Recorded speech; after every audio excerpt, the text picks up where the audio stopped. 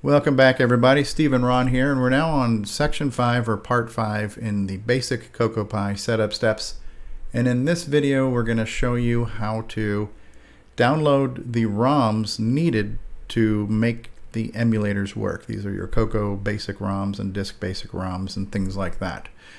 This is also done through the menu, and it is done through the terminal window. But what you will notice here as Ron brings up this terminal window, now that we're in the super high res, well, the terminal window is kind of small, the fonts are kind of small, so depending on the resolution you end up running your CoCo-Pi in, because you can change this resolution to whatever you like now that we're in a GUI, you might want to change your font size. So in order to do that, we're going to go to Edit and Preferences, and then where it says monospace regular font there, is that where you're going to click, Ron? Yep. And then down there in the bottom where it says size, is defaulting to a 10-point font size, but I think if we go up to about a 24, this should make it look pretty good. You'll click on select, you'll click on OK.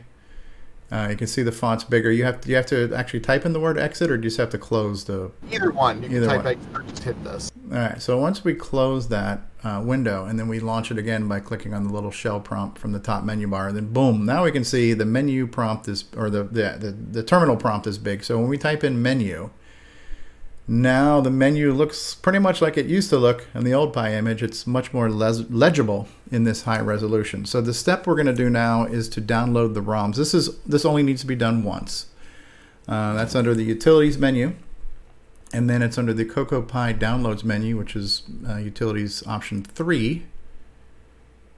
And then option 2 says download ROMs and images to your ROMs location. So we'll go ahead and hit enter there on option 2.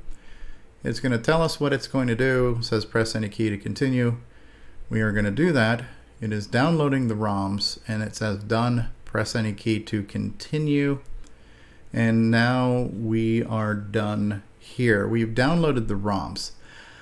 I think it's probably worth mentioning one more thing while we're here downloading ROMs for the emulators. Because we just ran the git update, we should probably go ahead and cover emulator updates in this video too. Does that make sense, since they're kind of related? Sure.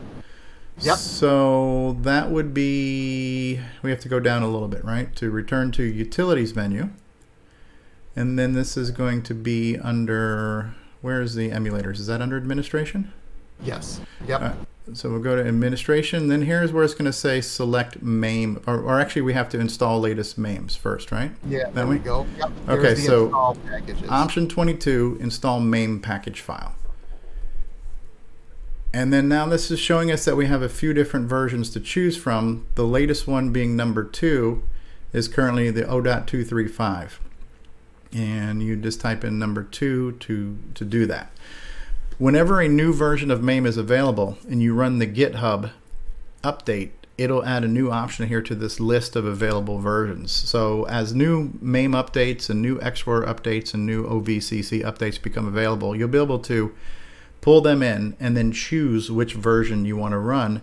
And as it builds this running list of emulators, if you needed to revert back to an older version for whatever reason, you could just switch and select a previous version as your active version. So right now we're doing this, getting the latest Tim Lindner updates to Maim. And there's a lot of people who don't fully understand why Maim is always updating. We'll just give you the short version of that is it just does. Right, Maim is being worked on by hundreds of people around the world, and Maim is a big system designed to emulate many things, and there's a cause and effect. When somebody fixes or adds something for a completely different system, the effect is it may break or hinder something on the CoCo side of things. So we have people like Tim Lindner and other folks who will continuously kind of get those things pushed back up to fix whatever got broken, as well as add new functionality, which is happening all the time. So you want to always be trying to do a GitHub and a Maim update on a fairly regular basis, because it is a moving target and it is being updated frequently. We've now switched to option 2. We now have the latest Maim, and while we're here, we might as well grab the latest XWR as well, if it's not there. And now we have to actually activate it, right? So we're going to hit 1 to activate that version. We'll go ahead and get out of here, press any key, And then where we just were was also select, okay, install Explorer package file. So this is going to pull anything new from here. Looks like option 3 is the latest one. Actually, I should probably clarify something I said a minute ago. Before, we saw there were 2 versions available for download. However, since we only downloaded one of those, our options to choose which one we wanted to make the current or default or active version, we only had one choice. If we had downloaded the 2 or 3 versions, we could have then selected between those. And the same would be true here for Explorer. We just downloaded option 3, but if we needed to, we could download all 3 of these and kind of switch between the versions if needed. Yep, correct. And what's noteworthy on this current work in progress version of Explorer is that there is experimental support for the CoCo-3 now for the first time in Explorer. Another reason why you want to kind of do your Git updates on a regular basis and emulator updates on a regular basis, because new features are being added all the time. Okay, so we got that. So now we've got the latest Maim and we've got the latest Explorer. We have downloaded ROMs. I'll pick option 1. It's showing that one is the... Oh, option 1 is the new version. I see the numbers. The numbers are higher. Okay. It's just because the way it's alphanumeric sort, I think, is why it's doing that. Okay, so we're going to make that the latest version. So now we've downloaded ROMs. We've updated the emulators to the latest version. Let's just go ahead and fire up one of each of the machines. We'll fire up a Maim CoCo and we'll fire up an Explorer CoCo. So Ron exited the main menu and chose return. He went from the utilities menu, hit return to main menu. And this is now the main menu of the CoCo-Pi. And you notice you can choose to pull up a color computer 2, a color computer 3, etc. So we'll just try a good old-fashioned CoCo 2 in Maim. So, and the stock CoCo 2 is what we call CoCo 2 with DEC B, which is Disk Extended Color Basic. And then if you just hit enter, that should fire up Maim, and boom. Now, the fact that you see the words Disk Extended Color Basic 1.1, that is there because of those ROMs we just downloaded. The ROMs for Basic and the ROMs for disks are there. It does default to a window now, and to go to full screen, is it just Alt-Enter? It is. Let me try that. And if we hit Alt-Enter, of course, we're running it through a capture device, and now it's come up. Now, this looks a little stretched, and this might be due to if your TV automatically stretches things, or your monitor, that may come up that way. And because we're running this through a capture device, it's a little stretched. But depending on your screen orientation and configuration, this hopefully does not look rectangular. It looks more squarish. But Alt-Enter takes you to full screen, and then Alt-Enter again would take you back to windowed mode. And the beauty of this, now that we're in a GUI, is you could launch the menu multiple times and bring up multiple machines side by side, which is something that was not available before. So if we launch the menu again, we open up a new terminal and type in the word menu, and this time let's open up a CoCo in Explorer, right? And we just pull up a CoCo 2 in Explorer. It'll launch that, and we have another CoCo.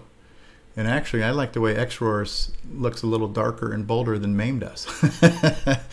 So now we have a CoCo 2 in Maim side by side with a CoCo 2 in Explorer.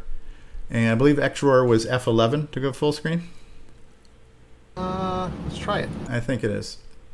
And that one actually oriented properly. So that's a nice full screen CoCo in Explorer.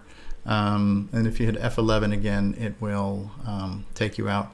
So the thing to realize here is that this is not meant to be a retro Pi where you have everything available through a joystick driven kind of gallery interface. This is meant to let you boot up a CoCo, add a CoCo prompt, and use it like it was a real computer. That's more of the goal of this project. This is not meant to be a easy to use game loading front end.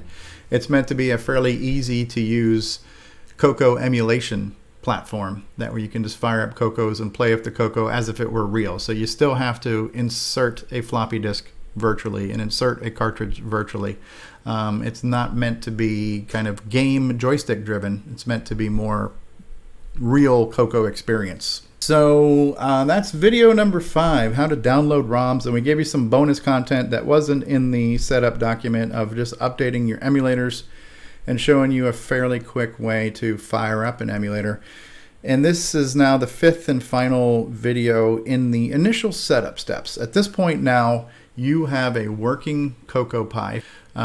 When you've completed these 5 steps and you've basically downloaded your image, burned your image, expanded your file system, joined your network, either wired or wirelessly, run a few update scripts, and then download your ROMs and update your emulators. Boom, you're now at a base CoCo-Pi. There's not a lot of constant maintenance required at this point other than the occasional updates to the emulators. But right now we're at ground zero on the new CoCo-Pi image, and what you will do at home at this point forward when you boot up is you'll just click on that little black terminal icon window up there on the title bar, and you're going to see a generic prompt, but just type the word menu and hit enter. And this is now your CoCo-Pi menu. And most of the time, you're going to be using the first 8 options. You're going to be looking at Color Computer 2 setups, you're going to be looking at Color Computer 3 setups, MC10 setups, and Dragon setups. And so these are just the various user-friendly menu options to choose what machine you want to boot and in what configuration, because there's tons of different configurations for your various CoCos with add-on hardware like multi-pack interfaces and the Orchestra 90 card and the speech sound cartridge and the Game Master cartridge. So there's so many different configurations that you can pull from these menus. But typically you're going to boot up, you're going to just open up your prompt, type in the word menu, choose a machine, and go. At that point you're in a CoCo, and it is going to require a little bit of knowledge on how to load files and cartridges using the Maim emulator, which we will do in a subsequent video. But hopefully these first 5 videos are a great way for you to hit the ground running, getting your CoCo-Pi ready to start emulating a color computer, MC10 and Dragon, and having fun. Have I missed anything, Ron? No, you covered it very well. I appreciate you you doing this for everybody, Steve. This is great. And likewise. All right, so we're going to press the button and end this recording and get these videos posted to YouTube for your viewing pleasure, and keep those questions, comments, and feedback coming. You can hit us up on the Discord channel. You can leave some comments on the Facebook group. We'd love to hear what you're doing with the CoCo-Pi and some suggestions you might have to make the CoCo-Pi better. And thank you all. Thank you, Ron Klein. Thank you.